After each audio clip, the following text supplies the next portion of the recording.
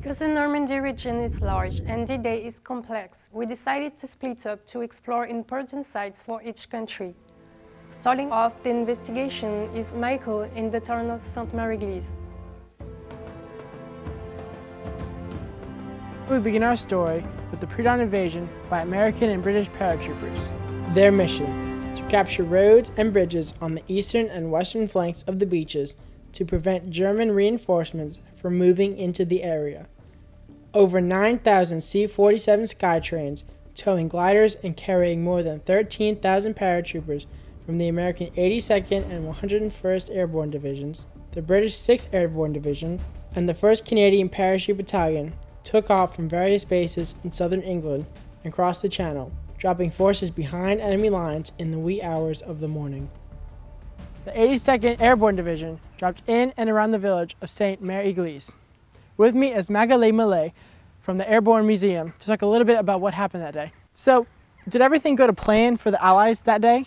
Not exactly, for the paratroopers, not exactly, because you know, it was a very bad weather for D-Day, and here especially we have marshlands, and the German flooded all the marshlands, so it was very difficult for the paratroopers to jump, and some of them were drawn in the marshland. So many paratroopers were scattered everywhere around Sainte-Mère-Église, Sainte-Marie-du-Mont, and sometimes they were dropped maybe 20 or 30 kilometers from here, so it was not exactly the plan.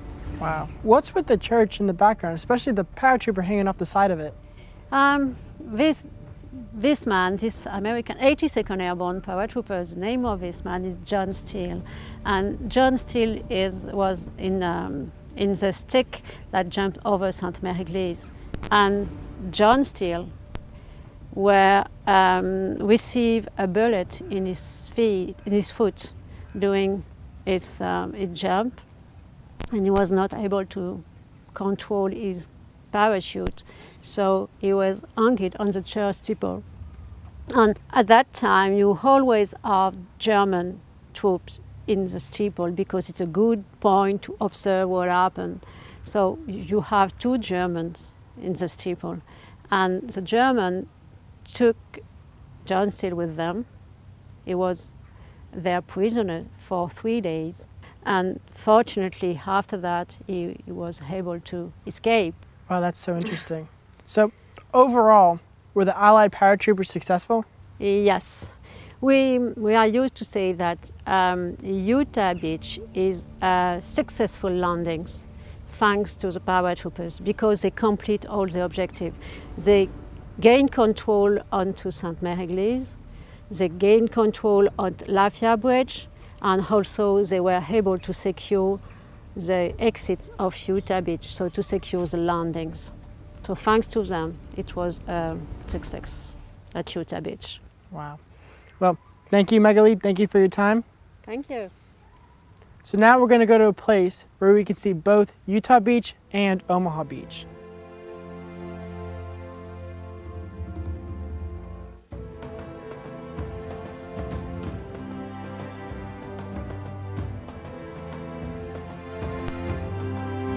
I'm standing here at Point du Hoc, a prominent observation point between Omaha and Utah Beach. At approximately 0630 hours, the first American troops landed on Omaha Beach, the most heavily defended by German forces. Surrounded by steep elevation, the attacking Americans faced intense German opposition. In order to get off the beach and push further ahead, the Americans had to capture narrow beach exits, or causeways, that led inland to the Norman countryside. This site earned the name Bloody Omaha, as roughly half of the Allied casualties occurred on this one beach on June 6th. Some men didn't even make it to the beach itself.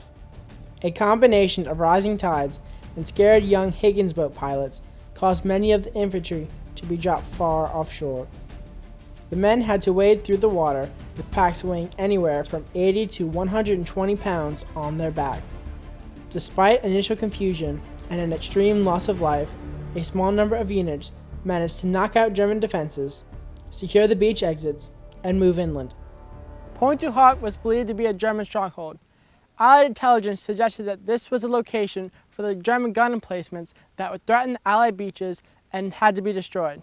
Here, you can see signs of heavy Allied bombardment. Huge craters decorate this landscape.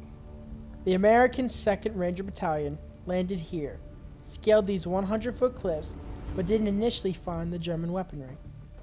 They moved further inland, discovered the transported artillery pieces, and destroyed them.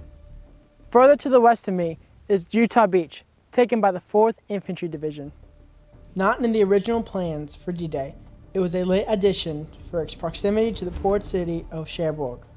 The force landed further east from original plans, but the defensive fire was light. Once troops advanced further inland, they were slowed down by flooding, but eventually met up with members of the 101st Airborne by nightfall. Now let's check in with Lucy to see what was going on with the British on June 6th.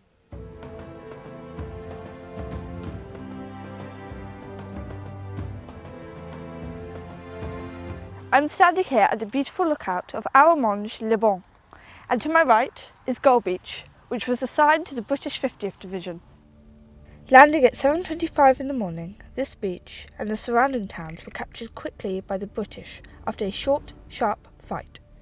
Some fighting continued along the area behind the beach until morning, with roughly 1,000 British casualties.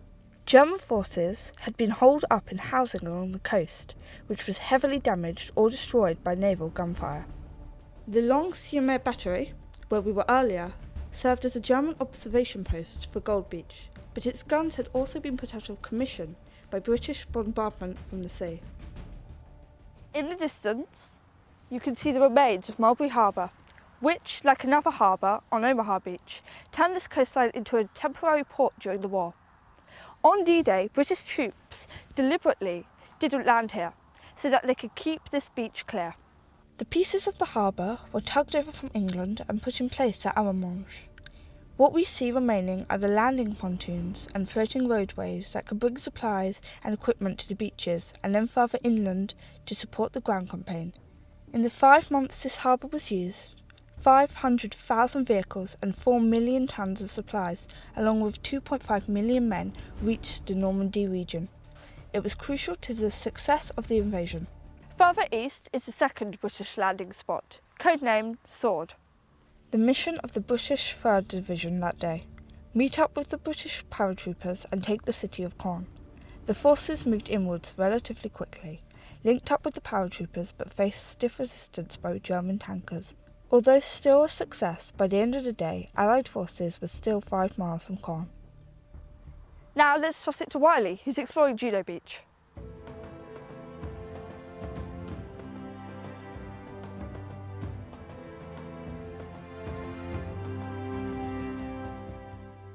Behind me is Juno Beach. The original codename for this beach was Jelly, as in jellyfish, swordfish, and goldfish. However, the planners didn't think that that was a serious enough name for such an important operation, so they changed it to Juno. Right now we're at the Juno Beach Centre. This museum commemorates the role that Canada played during the Second World War, especially for those that were killed in the Battle of Normandy and D-Day. Right now we're steps from Juno Beach itself, where 359 Canadians died on June 6, 1944. With me is Alicia Dotawali from the Juno Beach Centre. Hi Alicia, how are you? I'm doing great, how are you? Good, thank you. Thank you for joining me today. My pleasure. So I was just wondering if you could walk us through what exactly happened here 75 years ago and what kinds of challenges the Canadian troops faced. Absolutely. So the 3rd Canadian Infantry Division stormed Juno Beach at about 7:55 in the morning of D-Day. So that was about 10 minutes past H hour. And the troops were supported by the tanks from the 2nd Canadian Armoured Brigade, as well as the artillery and other units attached to the division. And because low tide had already passed, some of the German beach obstacles were already partially submerged under the water. This created an incredibly dangerous situation for the incoming landing craft, as there was no telling as to where the obstacles were located, as they were partially already covered. As a result, about 30% of the landing craft were either partially damaged or completely destroyed even before they arrived onto the beach. And were the Canadian troops successful? Despite heavy losses in the first wave, the Canadians persevered and they captured the bridgehead, and as well as a few of the surrounding villages. And the Canadians were able to link up with the British troops at Gold Beach, but they were still a few miles away from those at Sword. But it's also worth noting that the Canadians advanced farther inland than any other troops on D-Day. Wow, that's an amazing story. Thank you very much.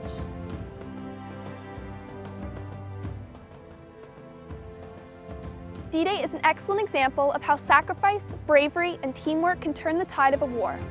Many nations, along with the intelligence and cooperation of the French resistance, paved the way for an entire army to be brought to shore in one day, never to be dislodged. We began to see the anti-aircraft guns. Then we were waiting for the green light, and we saw the pasture land passing underneath us. It appeared like a very peaceful, pastoral area below us. Little did we know that the land that we were approaching was absolutely underwater. When we got the green light, went out, we were flying at a very low level, at least my plane was, and I went out and got about one full oscillation of my, after opening of my parachute, and I hit the water and went under. And this was a great surprise to me because I thought I was going to be landing in a pasture land. When our ramp went down, the signal for every machine gun on that beach to open up on the exit to our ship. So Harold Donaldson, the lieutenant, was gunned down in the boat like you see in Saving Private Ryan. The fellow in front of me, Clarice Riggs, was machine gunned on the ramp. I dove in behind him. Only my left side of my helmet was creased by a bullet. I hit the sand behind the Hedgehog, which is about 130 yards from the seawall. And I observed to my right Private Robert Ditmar, Fairfield, Connecticut. I was yelling. He tripped over the Hedgehog, spun completely around, lying on his back and yelling, "I'm hit, I'm hit, Mom, Mother," and then he was silent. Just a short time after that, a man crawled up on my right side, and I saw what he was doing. He had a Bangalore in two sections, and he was putting it under the barbed wire, and which he managed to do, pulled the fuse on it to light the primer, backed up a little bit, and I braced myself for the Bangalore to go off, and it didn't go off. He crawled back up and removed that bad lighter, put a new one in it, pulled the string on it, started to back up, and at that second he was hit, and his eyes looked directly into mine, and with the look in his eyes as he died was a questioning look or a puzzling look. It's hard to describe. And then his eyes just closed. To me, that man was the greatest hero on that beach, because that Bangalore went off, and when it went off, I was up and through that wire.